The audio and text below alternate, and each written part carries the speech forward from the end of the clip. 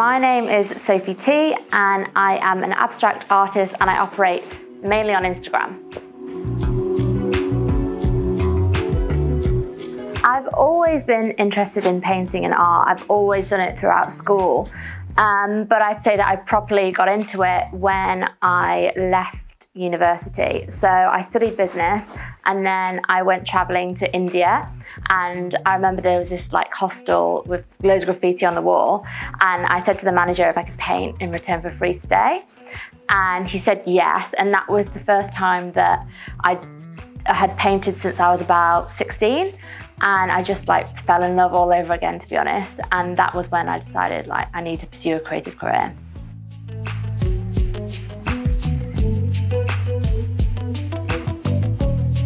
I came back from India, was like, I'm going to be an artist, this is going to be great. Oh God, how am I going to earn money from this? I saw that there was a huge demand for original art because after I posted a picture of me painting in India, it was actually like a multicoloured cow. I then got loads of commission requests from my friends and family, and they were like, we had no idea you could paint. Like, could you paint a picture of my dog in the same colours? Or I love giraffes, can I have that?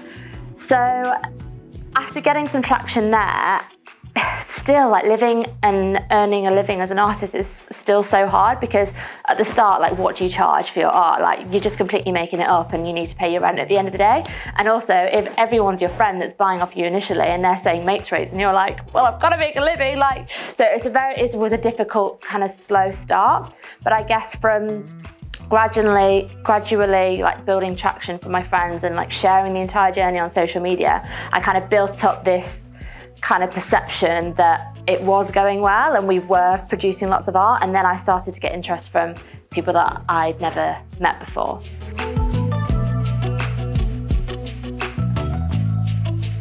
I would say that like my lessons about art have been completely experimental. They've been in this like studio complex. Like, we've got a massive amazing studio now, but we're in the same complex in a tiny awful one like when we first started. And I say we, got a team now. Obviously when I first started it was just me till 3 o'clock in the morning, but yeah, I'm still learning about it, but I don't really want to know that much about what other artists' path to success has been, because, you know, I want to make it up as I go along, because that's the fun of it.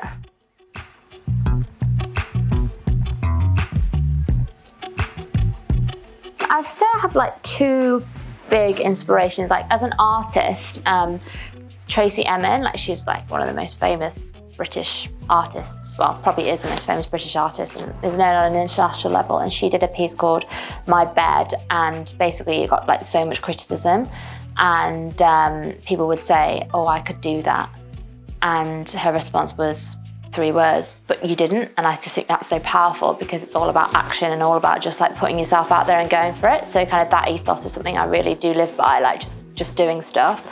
My second would be a really good friend of mine, Jenna, who runs the Gypsy Shrine, and basically that's just a glitter company, and we kind of set up our businesses at the same time, and we've really been there for each other in the highs and lows, and she has amazing news and I'm over the moon for her, but also like completely like, I want that too, like I want more, do you know what I mean? So like, she's a massive help, support, but also like huge inspiration for me. The most important thing that I'm trying to put across to the world, I guess, is that just say yes. And there's a thing like, buy the art, like have the drink, like just be happy. For now, I mean, maybe like in 5 years time I'll like grow up and like want to like project something else, but like right now, like this is where I'm at, and that's okay.